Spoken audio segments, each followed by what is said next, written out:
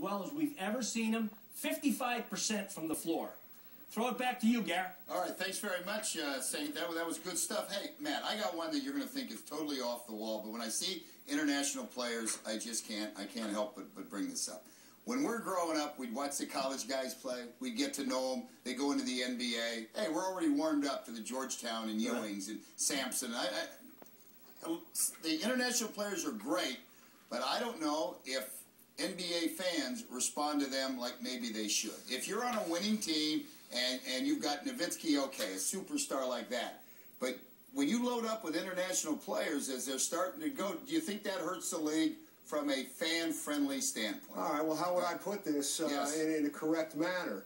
The European players tend to be white. So they're not necessarily as exciting as black players. Okay. And so maybe they don't have the, maybe there's not the interest because they're not dynamic. Dirk Nowitzki's like a fundamentally sound player. Olajuwon, even though, you know, he was black, very fundamentally sound player. Same with Ginobili.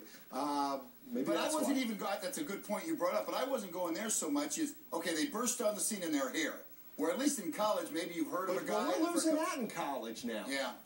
You're only beginning to establish yourself at the NBA level now. You're not establishing yourself. Nobody's seeing these guys play in college because they don't play in college very much. And nobody sees anybody overseas. So everything starts pretty much at the NBA. Okay, we've discussed, Nowitzki, Sean Mary a little bit.